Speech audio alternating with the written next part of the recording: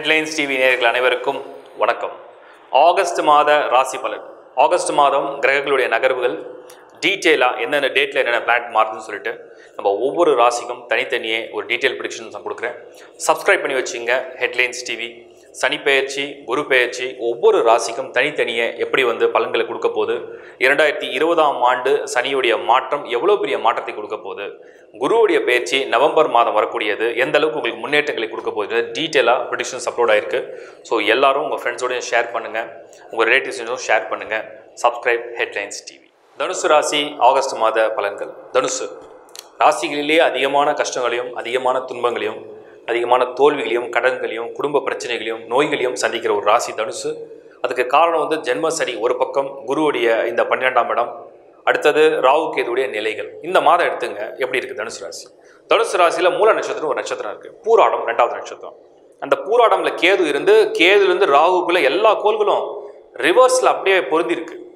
அதாவது கேது மற்றும் ராகுக்குள்ள எல்லா கோள்களும் அடக்கம். நீங்கள் ஒருவேளை தனுசு ராசியில் மூலத்தில் பிறந்துட்டீங்க, நட்சத்திரத்தில் இல்லை பூராடம், அதில் மெயினாக மூலம் கேதுவுடைய நட்சத்திரம், அப்போ கேதுவுடைய பவர் இந்த மாதம் வேலை செய்யும். கேதுக்குள்ளே எல்லா கிரகங்களும் சிக்கியிருக்கும் பொழுது கேதுக்கு ஃபுல் பவர் சார்ஜ் எடுக்கும். ஒரு சிலருக்கு கேது தசை நடக்கிறவங்களுக்கு இது பொருந்தும். பட் தனுசு ராசியை பொறுத்த வரைக்கும் கேது தசை நடக்க வாய்ப்பு கிடையாது. நான் அது பிறவிலேயே உங்களுக்கு நடந்து முடிச்சிடும். இப்போ உங்கள் ஜாதகத்தை எப்படி நம்ம கன்க்ளூஷன் கொண்டு வரலாம், இந்த மந்தோட ப்ரிடிக்ஷன் எப்படி இருக்கும். முதல்ல உங்கள் ராசிநாதன் எங்கே இருக்கார்? குரு வக்ர நிவர்த்தி அடைகிறார். இது வரைக்கும் 12ஆம் இடத்துல பின்னோக்கி போன குரு வக்ர நிவர்த்தி அடைஞ்சு இப்போ தான் முன்னோக்கி வரப்போகிறார், உங்கள் ராசியை நோக்கி நெருங்க போகிறார். நெருங்கும் பொழுது அவர் பார்வைஃபுல்லாக அவரோட அட்டென்ஷன். இப்போ நம்ம ஒரு ஃபங்க்ஷன் போகிறோம், ஈவினிங் 6:30 மணிக்கு ஒரு ஃபங்க்ஷன் இருக்குது. நம்ம அந்த ஃபங்க்ஷன் 6:30 மணிக்கு போனோம்னா இங்கே 6 மணிக்கு நம்ம வண்டியில் கிளம்பும்போது நம்ம மைண்டு ஃபுல்லாக அங்கே தான் இருக்கும். அந்த மாதிரி இப்போ இந்த குரு என்ன பண்ணுறாருன்னா அந்த ராசிக்குள்ளே வரும்பொழுது ஃபுல் ஃபோக்கஸ் அதிலேயே தான் இருக்கும். என்ன பண்ண போகிறோம், எத்தனை மணிக்கு அட்டன் பண்ண போகிறோம், என்னெல்லாம் ஆக்ஷன்ஸ் நம்ம எடுக்க போகிறோம், அந்த மாதிரி குரு ரெடி ஆகிடும். இது ஒரு பலன். அடுத்து தனுசுக்கு சனி கூடவே இருக்காரு கேதுவுடைய. இப்போ கேது என்ன பண்ணுறது, சனியை விழுங்கிடும். அந்த சனியுடைய ஃபுல் சக்தியும் கேது எடுத்துரும். இப்போ சனியை அங்கே டீஆக்டிவேட் பண்ணி விட்டுரும். அந்த பலனே வேலை செய்யும். ஆனால் கேது அதோடைய பலன் சேர்த்து கொடுக்கும். குரு வர வரைக்கும் அந்த கேது என்ன பண்ணணும்னா ஏடாகுடமான சில பலன்களை தான் கொடுத்துருக்கோம். குரு வந்தால் தான் அதை ஸ்டாப் பண்ணும். இது தனுசுக்கு உண்டான ஒரு பலன்கள். சரி, மற்ற கோள்கள் நகரம் நல்லா இருந்தால் இந்த மாதம் என்னதான் அந்த சனி இடையூறு கொடுத்தாலும் தாக்கு பிடிக்கக்கூடிய சக்தியை மற்ற கோள்கள் கொடுக்கும். அதை குறிப்பாக மந்த் நீங்கள் எடுத்துங்க. ஃபர்ஸ்ட் இந்த மாதத்துடைய பிகினிங் 1st of August அப்படின்னு எடுத்தீங்கன்னா இந்த ராசிக்கு 8ஆம் இடத்துல அந்த சந்திரனுடைய வீடான கடகம் இருக்கு இல்லையா. அதாவது சந்திரன் உங்கள் ராசிக்கு அஷ்டமாதிபதியாக இருந்து, சந்திரன் உங்கள் ராசியில் இருந்தால் தான் உங்கள் ராசி. உதாரணத்துக்கு சந்திரன் தனுசுல இருந்தால் தான் தனுசு ராசி. ஆனால் தனுசு ராசிக்கு சந்திரன் அஷ்டமாதிபதி, 8 கிரகம். அப்போ அந்த 8ஆம் இடத்துல சந்திரன், சூரியன், சுக்கிரன், செவ்வாய் 4 கோள்கள் ஒன்றா இருக்கு. இப்போ இந்த மாதம் பார்த்தீங்கன்னா இடையூறுகளோடு ஆரம்பிக்குது. நிறைய இடையூறுகளோடு இப்படி ஆரம்பிக்கிற ஒரு மாதமாக நமக்கு தெரியுது. அந்த ராசிக்கு 7ஆம் இடத்துல கரெக்டாக உங்களுக்கு யார் இருக்கா அப்படின்னு நம்ம பார்த்தீங்கன்னா புதன் ராகுவோடு இருக்கார். இந்த கோள்களுடைய நகர்வுகள் எப்படி இருக்கு? இந்த தனுசு ராசியை பொறுத்த வரைக்கும் 9ஆம் தேதி தான் முதல்ல செவ்வாய் மூவ் பண்ணி வெளியே வரும். ஸோ 9ஆம் தேதி வர வரைக்கும் செவ்வாயுடைய முதல் நகர்வு உங்களுக்கு ஒரு பாசிட்டிவான இண்டிகேஷன். ஃபர்ஸ்ட் பாயிண்ட் செவ்வாயுடைய நகர்வு. அப்போ உங்களுக்கு பஞ்சமாதிபதினு சொல்லக்கூடிய செவ்வாய் நகர்ந்தா தான் அந்த unwanted fear, negativity R blocks, அப்டக்கிள்ஸ்லாம் remove ஆகும். இது 9th ஸ்டார்ட் ஆகிடும். அதுக்கப்புறம் 17th பார்த்தீங்கன்னா சூரியன் சுக்கிரன் ஒன்றா இருக்குது. இந்த சூரியன் சுக்கிரன் கரெக்டாக 17ஆம் தேதி 8வது வீட்டை விட்டு 9ஆம் வீட்டுக்கு வரும். அப்போ இந்த தடங்கள், சூரியனால் ஏற்பட்ட தடங்கள்லாம் என்ன? அரசு சம்மந்தப்பட்ட துறைகள், அல்லது ஒரு அங்கீகாரம் வேணும், இல்லை ஒரு கான்ஃபிடன்ஸ் வேணும், இல்லை ஒரு விஷயத்தை நம்ம எக்ஸாம்ஸ் ப்ரிப்பேர் பண்ணி எழுதணும், இல்லை வேலையில் ஒரு மாற்றம் வேணும், ஒரு டல்னஸ் இருக்குது அப்படின்னா இதெல்லாம் சால்வ் பண்ணுறதே உங்களுக்கு கம்மிங் இந்த ஆகஸ்ட் மாதத்தை பொறுத்த வரைக்கும் 17ஆம் தேதியிலேருந்து தான் சூரியன் இடம் மாறுறாரு. அதுக்கு அடுத்தது யார் மாறுறாருன்னா சுக்கிரன் உடனே அந்த 17ஆம் தேதி. இப்போ சுக்கிரனை உங்கள் ராசிக்கு பெருசாக ஃபேவராக இல்லைனாலும் கூட நீங்கள் கிரக அமைப்புகளை பொறுத்த வரைக்கும் இந்த டிரான்சிட்ஸ்லாம் கொஞ்சம் ஃபேவராக இருக்குன்றது ஒரு அடிப்படையான விதி. அடுத்து புதன் 3ஆம் தேதி ஆகஸ்ட் மாதம் புதன் 8ஆம் இடத்துக்கு வந்துடும். உங்களுக்கு பிஸ்னஸ் பிளான்டே புதன் தான். கரியரை நிர்ணயிக்கிறது உங்களுடைய பிஸ்னஸ், உங்களுடைய பிஸ்னஸ் ப்ரொமோஷன்ஸ், க்ரோத், உங்களுடைய ஒரு என்ன சொல்லுவாங்க பயணங்கள், பிஸ்னஸ் ரீதியான ட்ராவல், ஆறு உங்களுடைய எஜுகேஷன், எல்லாத்துக்கும் புதன் முக்கியமான கிரகம். அது ஆகஸ்ட் 3ஆம் தேதி அங்கே வரும்பொழுது நிறைய தடங்கள் அதுவும் ஏற்படுத்தும். அதுக்கடுத்து 26ஆம் தேதி புதன் மாறுவார். இந்த 26ஆம் தேதி புதன் மாறும் பொழுது, அதாவது சிம்மத்துக்கு புதன் வருவார். இந்த புதன் சிம்மத்துக்கு வரும்பொழுது தான் பிரச்சனைகள் எல்லாம் உங்களுக்கு சால்வ் பண்ண ஆரம்பிக்கும். இது இன்னொரு ஆங்கிளில் நம்ம பார்க்க வேண்டிய பாயிண்ட். ஸோ தனுசு ராசியை பொறுத்த வரைக்கும் இந்த மாதம் 1st of the month, அதாவது ஆகஸ்டுடைய முதல் பாதி இடைஞ்சல்களோட இடையூறுகளோட ஒரு முயற்சிகளில் இணக்கமான சூழ்நிலை இல்லாமல் ஒரு குழப்பங்களோடு இருந்துகிட்டே இருக்கும். பட் செகண்ட் ஹாஃப் அப்படியே டர்ன் அவுட் ஆகிடும். ஏன்னா செகண்ட் ஹாஃபில் எல்லா கிரகங்களும் மாறி அது 9ஆம் இடத்துக்கு போகும்போது நினச்ச காரியங்களையும் நினச்ச பிளான்லாம் வந்து எக்ஸிக்யூட் பண்ணுறதுக்கு நல்ல ஒரு சாய்ஸை கொடுக்கும் அப்படிங்கிறது நம்ம பார்க்குறோம். இன்னும் வெகு விரைவில் குருவுடைய மூவ்மெண்ட் உள்ளே வந்துருச்சுன்னா இந்த கேதுவுடைய நெகட்டிவ் ஃபோர்ஸை குரு கண்ட்ரோல் பண்ணும். அப்படி இல்லைனா குருவுடைய பாசிட்டிவ் ஃபோர்ஸை கேது உள்வாங்கி செயல்படுத்தும். காத்திருங்க, இன்னும் சில மாதங்கள் தெய்வ நம்பிக்கையோட தான தர்மங்கள் செய்து உங்களுடைய மன உறுதியோட விடாமுயற்சியை கைவிடாமல் நீங்கள் உங்களுடைய ஃபோக்கஸோடு இருந்தீங்கன்னா இந்த மாதத்தை நிச்சயம் கடந்து வரலாம். வாழ்த்துக்கள். இப்போ நீங்கள் பார்த்தது ஒரு மாதத்துண்டான ஒரு பொது பலன். அது மட்டும் இல்லாமல் உங்களுக்கு எல்லாருக்கும் நான் ஒரு குட் நியூஸ் ஷேர் பண்ணிக்கிறேன். நிறைய பேர் வந்து ஜாதகம் வந்து என்கிட்ட கிடையாது, இது வரைக்கும் நான் ஜாதகமே ஜென்ரேட் பண்ணது கிடையாது, என் ஹாரோஸ்கோப்னா என்னென்னு தெரியாது அப்படின்னு நிறைய பேர் ஷேர் பண்ணியிருக்காங்க.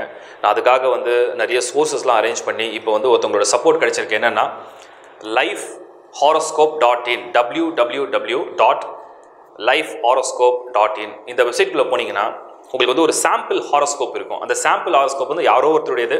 நீங்கள் அது எப்படி இருக்குது அப்படிங்கிறத பாருங்கள். 62 பக்கத்துக்கு அந்த சாம்பிள் ஹாரோஸ்கோப் ஃபுல்லாக இருக்குது.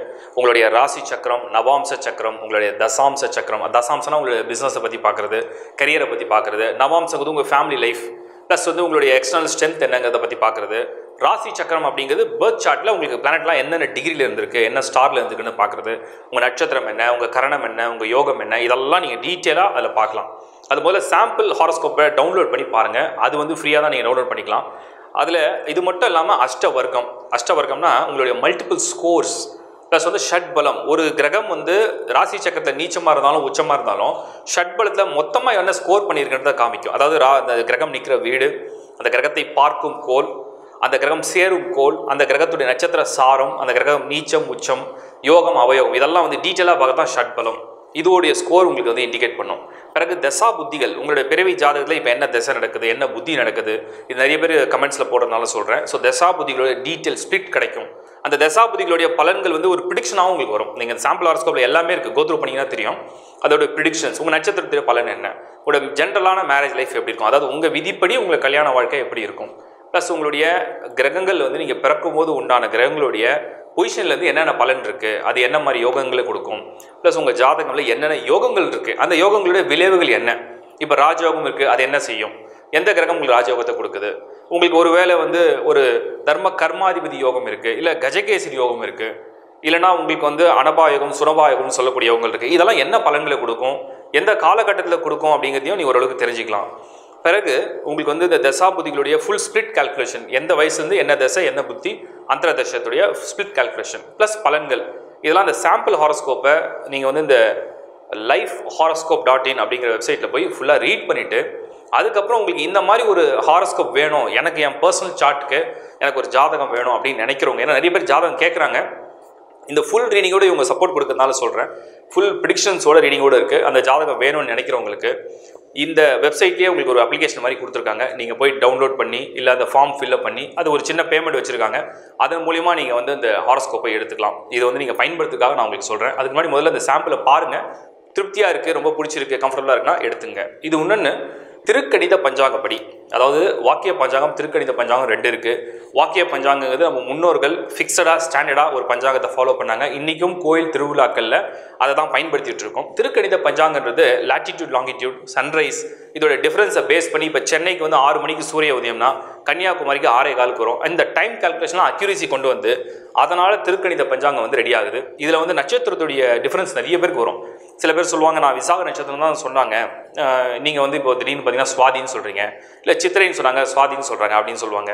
ஒரு சிலருக்கு பார்த்தீங்கன்னா கார்த்திகை வந்து நான் மேஷ ராசி, இப்போ ரிஷப ராசின்னு வருது கம்ப்யூட்டரில் போட்டேன் அப்படின்னு சொல்லுவாங்க.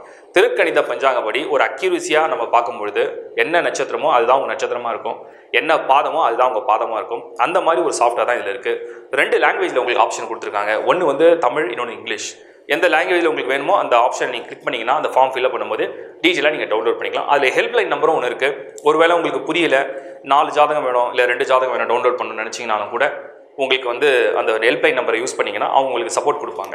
இது வந்து ஒரு சோர்ஸாக ரொம்ப ஒரு கம்மியான விலையில் கிடைச்சிருக்கிறதுனால நான் உங்களுக்கு ரெக்கமெண்ட் பண்ணுறேன். முதல்ல இந்த சாம்பிள் ஹாரோஸ்கோப்பை டவுன்லோட் பண்ணி பார்த்து அதில் உங்களுக்கு சாட்டிஸ்ஃபேக்ஷன் இருக்குது. ஏன்னா 62 பேஜுக்கு வரும் அது. அந்த 62 பேஜும் உங்களால் வந்து படிக்க முடியுது.